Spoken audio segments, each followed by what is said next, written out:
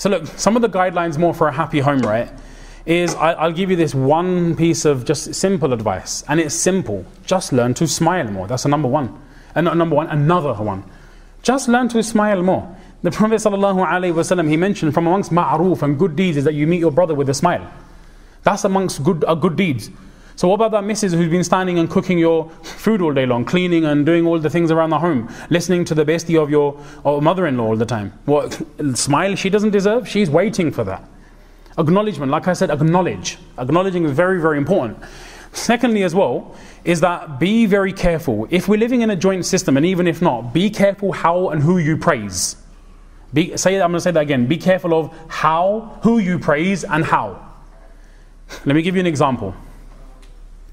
So mashallah, there's a joint family system. You got 2 daughter-in-laws in a house. And what happens is, one has made curry. Sorry guys for the typical Asian food here. One has made, I don't know, some curry, some chicken curry.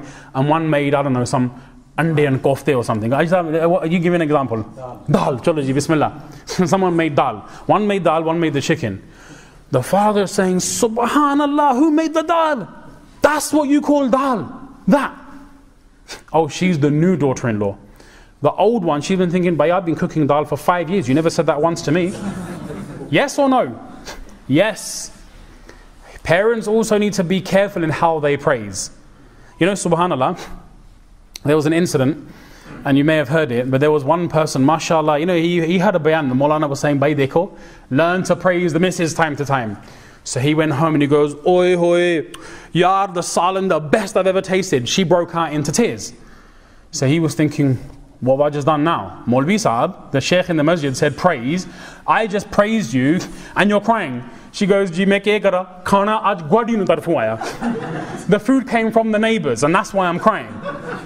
So the first time the food came from the neighbors, you praised, my food's been lame for 25 years. Did you get it?